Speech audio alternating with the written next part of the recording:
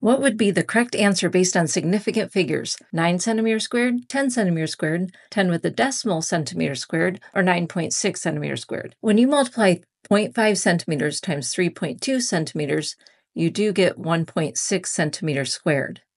Looking at significant figures, 0.5 centimeter has one significant figure, 3.2 centimeters has two significant figures.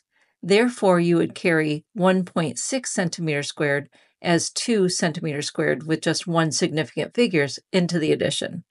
Adding that to 8 centimeters squared, you do get an answer of 10 centimeters squared. But based on place value, because of addition, 2 centimeters squared is at the ones place value, 8 centimeters squared is at the ones place value. Leaving your answer without the decimal shows an answer at the tens place value. Therefore, a decimal point needs to be shown with that N0, indicating that you answer to the ones place value. So 10 with the decimal point, centimeters squared is the correct answer. Did you get it right? Good job.